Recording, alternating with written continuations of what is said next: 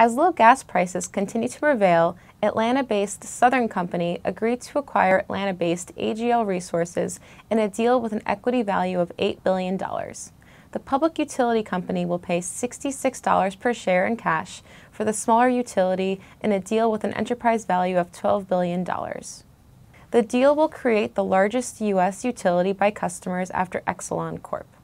The transaction is expected to close in the second half of 2016.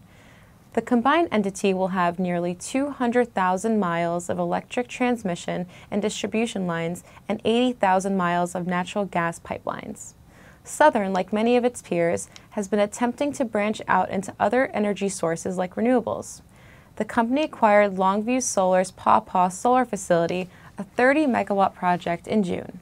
Southern subsidiary Southern Power is developing a total of 385 megawatts of solar generation in the state. Reporting from New York, I'm Jennifer Technecki for The Deal.